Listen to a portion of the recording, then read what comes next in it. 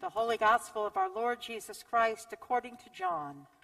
Glory to you, Lord Christ. Jesus said, "Just as Moses lifted up the serpent in the wilderness, so must the Son of Man be lifted up, that whoever believes in him may have eternal life. For God so loved the world that he gave his only Son, so that everyone who believes in him may not perish, but may have eternal life. Indeed, God did not send the Son into the world to condemn the world, but in order that the world might be saved through him. Those who believe in him are not condemned, but those who do not believe are condemned already, because they have not believed in the name of the only Son of God. And this is the judgment, that the light has come into the world, and people loved darkness rather than light, because their deeds were evil. For all who do evil hate the light, and do not come to the light, so that their deeds may not be exposed.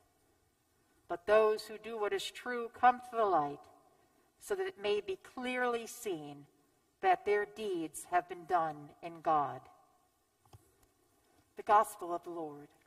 Praise to you, Lord Christ.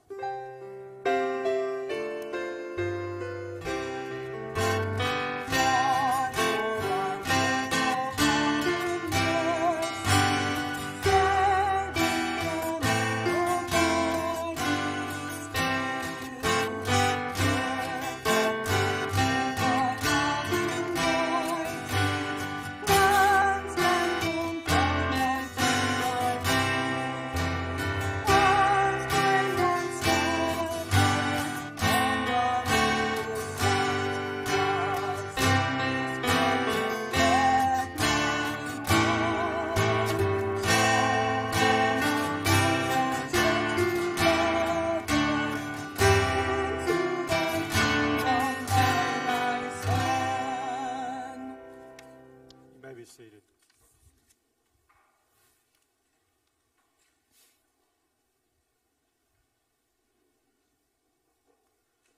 On occasion, I have taken what I consider to be a long trip, driving wherever I'm going. Now, what you and I consider long trips may be different. For me, a day-long or a two-day-long trip of driving somewhere, that's long enough for me. That's what I mean by a long trip. Now, some of you who are here during the season, you may actually drive farther than that just to get here, longer than that just to get here. I understand that. It's all relative to our experience and our tolerance of being able to make that trek, however we may do that.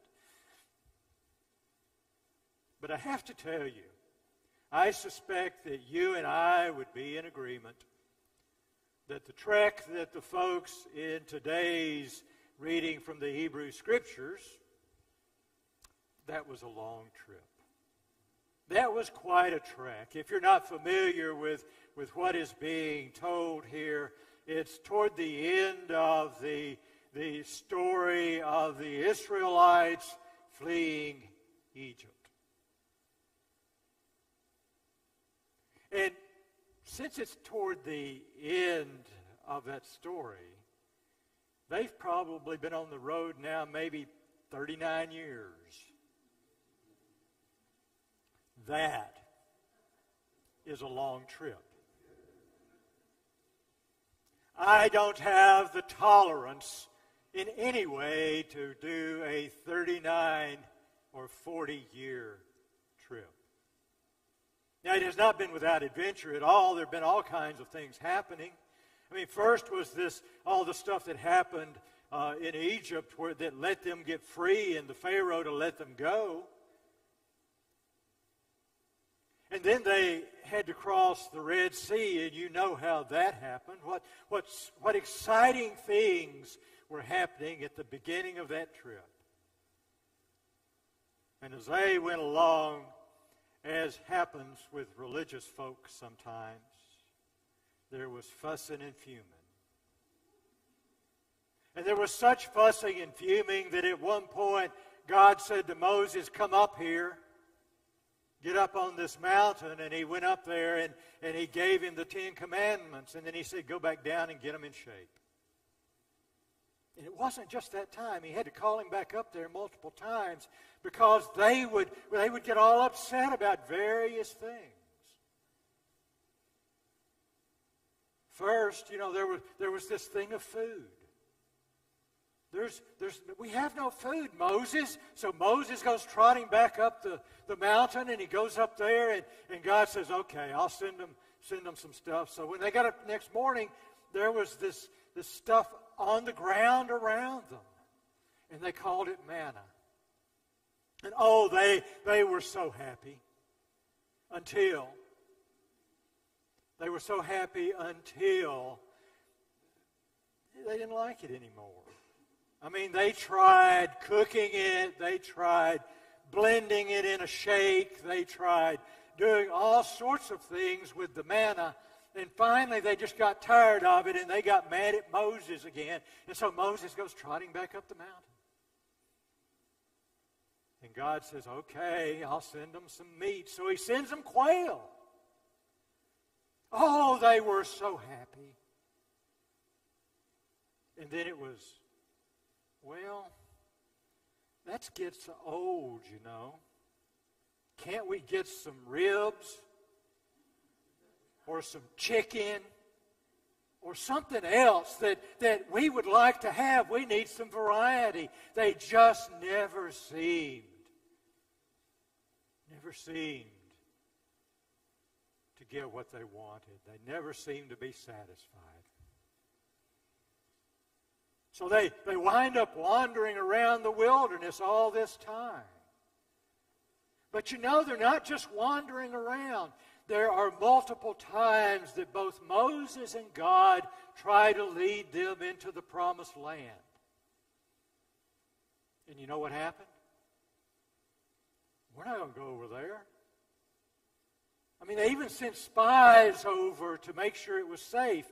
And the spies came back and said, "We can get in there. It'll be fine." They said, "Oh, no, we're not going to do that." And that happened multiple times because they were afraid. And then finally, we get to today's reading from Numbers. And lo and behold, they're dissatisfied again. Fancy that. It never happens in a church or a synagogue or anywhere else. Everybody's always happy. But this time, not only do they get mad at Moses, they blame God. Now, God's got tolerance beyond any that I could ever have, but God had enough.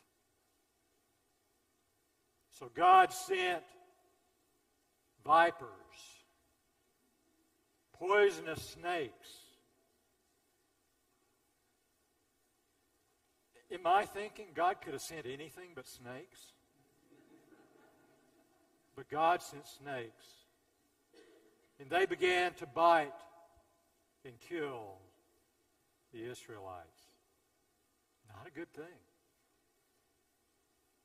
And so they go to Moses and, we've got to do something here. And Moses goes to God. Now, God could have done a lot of things, but what God said for them to do was to make a bronze image of this snake and put it on a pole and hold it up. And anyone who is bitten and looks upon this image, when it's held up, will live. Will live. Now that may seem to be something of a fanciful sort of story, but it's a story that Jesus brings into the gospel today. He's in this discussion with Nicodemus who's shown up because he's curious about what's happening with this man Jesus. He shows up at night, probably because he doesn't want his other learned folks to know that he's actually checking this guy out. And then Jesus gets to this point where he says to Nicodemus, just like the Israelites raised up this image of the serpent in the desert, the Son of Man will be raised up to be looked upon. And you and I know what that means, don't we? We have hindsight. We're looking back. We know he's talking about the cross being raised up. Quite an image, huh? Quite a story emerging of two stories. Yet I find within these two stories some curious kinds of thoughts as we look upon what they may mean for us. You see, I think they're relevant to us because I think that you and I find ourselves often like these people, these Israelites who go along.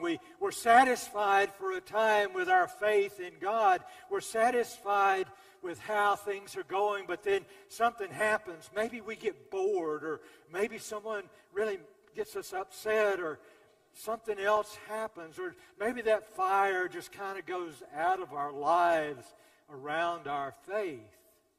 Something happens and we get dissatisfied, and we start to look around and we blame others. I know it's far-fetched, but we do.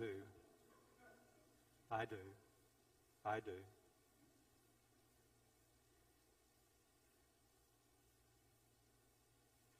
I'm interested in this text from John. Because in this text from John, he keeps using this one word. And I think it's a word that really challenges us in this reading, and this word is believe. And I don't think that what he's talking about there is what you and I talk about when we talk about believe. We talk about, do you think in a certain way? But I think it's a different way of approaching it, and I think that the better word for us to use and to substitute throughout this text is trust.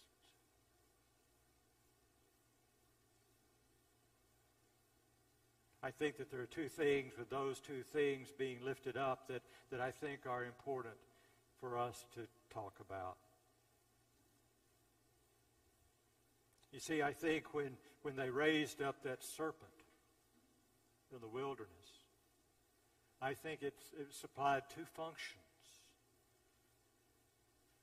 The first was that it was a mirror. It was a mirror. It allowed the Israelites to see what they had been doing wrong that brought about this situation. It allowed them to reflect on that and to know why they were where they were. And I think that for you and me, the cross has that function too. The cross is a mirror. I mean, we can have some really pretty crosses, you know. We can make them out of gold or bronze. We can make them out of silver. We can put all kinds of nice designs on them. But at the very basic thing, it's still a cross. A horrendous image of a device of torture and capital punishment that was unique to the Romans. They used it not over their own people when they did wrong. They used it over the people that they had captured, those areas where they had taken them under them. They used it, and its most important function was not that it controlled criminals, but that it controlled everyone else. But when we raise up this image, however pretty it is of the cross, we're allowed in that cross, in that mirror, to see ourselves, to see our own inability to fully and wholly trust God.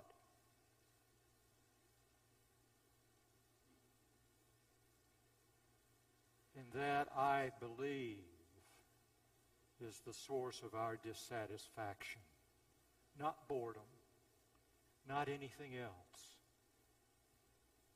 but our deep inability to trust God.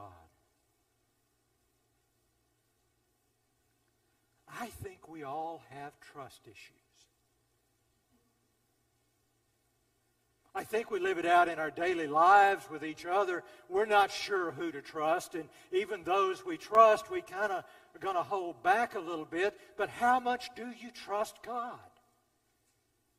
Think about changing those words in the Scriptures we read in the Gospel today, and especially that one, the one verse that's in this that everybody seems to know. For God so loved the world that He gave His only Son, that whoever believes in Him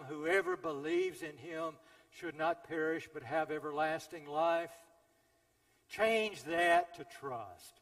For God so loved the world that He gave His only Son, that whoever trusts in Him will have eternal life. It changes it. It changes it. It broadens it to the world, and it also makes it a much deeper challenge for you and me because, I can believe anything whether I do or not. I can assent to whatever it is you propose, but not necessarily that. But I think the cross, and the serpent too, but I think the cross as we raise it up does something else for us too. It points us in the direction of hope. It points us in the direction of hope. Because one of the messages of the cross as it comes up with Jesus there is, hey, is this enough to show you that I love you? He could have taken away the snakes. He didn't take away the snakes. Rather, He said to them, is this enough to show you that I love you and I will protect you? And I think that's the same message for us. That in the midst of all of this, the cross for us, as it's raised up, as the Son of Man is raised up in front of us, cries out to us nothing other than, I love you.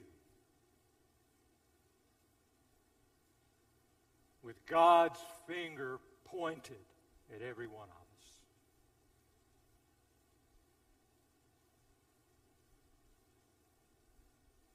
Trust.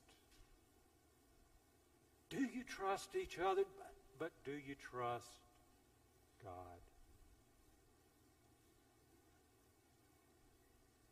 Here's where I'm going with this. There's no great learning. There's no great theological depth, I think, in this particular scripture. I think that it is the naked truth of what God offers to us. And God offers it both as a statement and a question. I love you. Do you trust me? Amen.